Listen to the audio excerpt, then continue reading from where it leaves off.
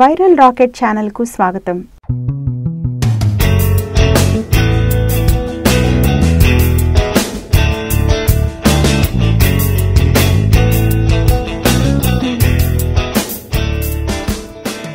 వర్షాకాలం పంటలు పండటానికి కలిసొచ్చే కాలం. మరోవైపు దోమల వల్ల చికెన్ గున్యా, మలేరియా, డెంగీ, డయేరియా లాంటి వ్యాధులు ఎక్కువగా కనిపించే కాలం.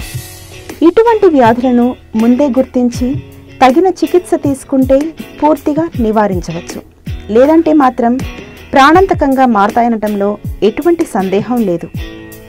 అసలు ఈ వ్యాధులు రాకుండా ఎలా జాగ్రత్తలు పాటించాలో, ఒకవేళ వచ్చినా వాటి లక్షణాలు ఎలా గుర్తించాలి అనేది ఈ వీడియోలో తెలుసుకుందాం.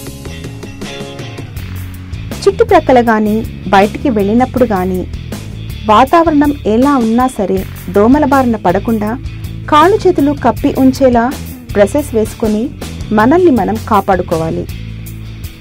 కూలర్స్లో, ఫ్లవర్ వాజుల్లో నీళ్లు మారుస్తూ ఉండాలి.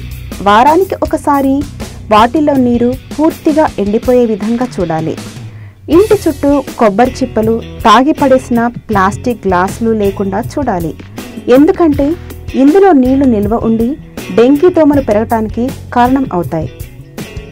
చీకటి పడే టైంకి తలుపులు, కిటికీలు మూసివేయాలి. దోమలు ఎక్కువగా ఉన్న ప్రాంతంలో జ్వరం వచ్చినా, తలనొప్పి, గొంతు నొప్పి, శరీరంపై దద్దుర్లు రావటం లాంటివి కనిపించినా 2 రోజుల తర్వాత బ్లడ్ టెస్టులు చేయించుకోవాలి.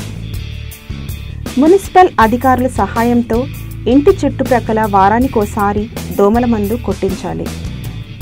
వర్షాకాలంలో ఎక్కువగా వైరల్ ఫీవర్స్ వస్తూ ఉంటాయి. దానికి మనం కాస్త పర్సనల్ అటెన్షన్ తీసుకోవాలి. బయట నుంచి వచ్చేటప్పుడు కాళ్ళు చేతులు సబ్బుతో కడుక్కోవటం, తుమ్మినా దగ్గిన హ్యాండ్ కర్చీఫ్ అడ్డం పెట్టుకోవటం లాంటివి చేస్తూ ఈ పద్ధతి పిల్లలకు కూడా నేర్పించాలి.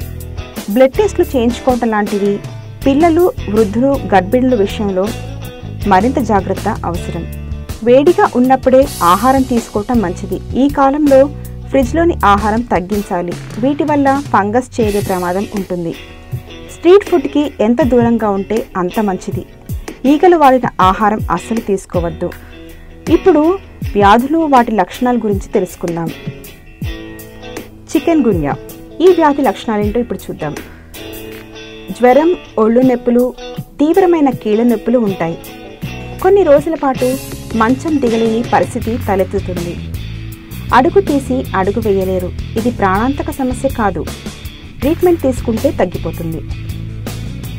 రెండవది మలేరియా. దోమ కుట్టిన 10-14 రోజుల్లో లక్షణాలు కనిపిస్తాయి. రోజు విడిచి రోజు జ్వరం వస్తూ ఉంటుంది. తలనొప్పి, ఒళ్ళు నొప్పులు ఉంటాయి. చలి, జ్వరం, చెమటలు పట్టడం, కొన్నిసార్లు వామిటింగ్స్ అవుతాయి. ఇలాంటి లక్షణాలు ఉంటే ఎలాంటి మందులు తీసుకోకుండా మొట్టమొదటిగా బ్లడ్ టెస్టులు చేయించుకోవాలి. టెస్టుల్లో మలేరియా అని తేలితే డాక్టర్ సాయంతో వాటికి సంబంధించిన మెడిసిన్స్ వాడితే పూర్తిగా తగ్గిపోతుంది. మూడవది డెంగీ. హఠాత్తుగా తీవ్ర జ్వరం, కాళ్ళు కదిలించలేం, ఎముకలు, కండరాలు భరించలేని నొప్పి, శరీరంపై దద్దుర్లు వస్తాయి, వాంతులు, వికారం, కొన్నిసార్లు రక్తంతో కూడిన మల విసర్జన, రక్తంలో ప్లేట్లెట్స్ తగ్గుతాయి. లక్షణాలను బట్టి వెంటనే ట్రీట్మెంట్ తీసుకోవాలి. పూర్తిగా నయమవుతుంది. నిర్లక్ష్యం చేస్తే మాత్రం ప్రాణాల మీదకు వస్తుంది. నాలుగవది డయేరియా. ఈ కాలంలో ఎక్కువగా వచ్చే వ్యాధి ఇది. కలుషిత ఆహారం, నీళ్ల వల్ల ఈ వ్యాధి సోకుతుంది. వామిటింగ్స్, మోషన్స్ రోజుకి 20 నుంచి 25 సార్లు అవుతాయి. కడుపు నొప్పి, దాహంతో పాటు నోరు ఎండిపోతుంది. చర్మం ముడతలు పడుతుంది. బాడీ డీహైడ్రేట్ అయినట్టుగా ఉంటుంది.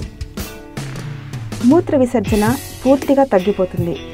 వెంటనే ఈ లక్షణాలు గుర్తించి చికిత్స అందించాలి. లేదంటే శరీరంలోని అవయవాలు వైఫల్యం చెంది మరణం కూడా సంభవిస్తూ ఉంటుంది. ఐదవది స్వైన్ ఫ్లూ. కొంతకాలంగా ఈ వ్యాధి తీవ్రత పెరిగిపోయింది. చల్లని వాతావరణంలో ఈ వైరస్ ఎక్కువగా పెరుగుతుంది. ముక్కు కారడం, దగ్గు, గొంతు నొప్పి, తుమ్ములు, కళ్ళ వెంట నీళ్లు కారడం, జ్వరం, ఒళ్ళు నొప్పులు ఉంటాయి. కొందరిలో విరోచనాలు, వాంతులు ఉంటాయి. 3 నుంచి 5 రోజుల వరకు ఈ లక్షణాలు ఉంటే నిర్లక్ష్యం చేయకుండా డాక్టర్ను కలవాలి. ఆరవది మెదడు వాపు.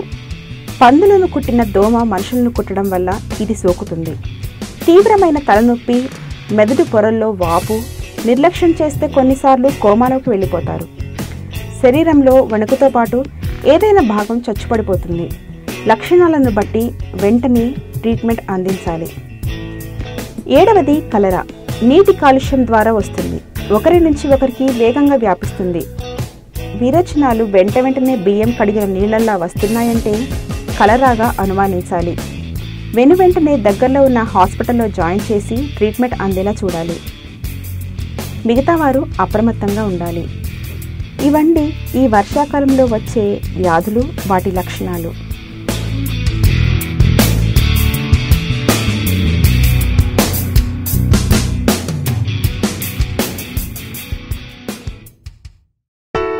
Thanks for watching this video. ఈ వీడియో మీకు నచ్చినట్లయితే లైక్ చేయండి, షేర్ చేయండి. మరిన్ని అప్డేట్స్ కోసం మా ఛానల్ని సబ్స్క్రైబ్ చేయండి.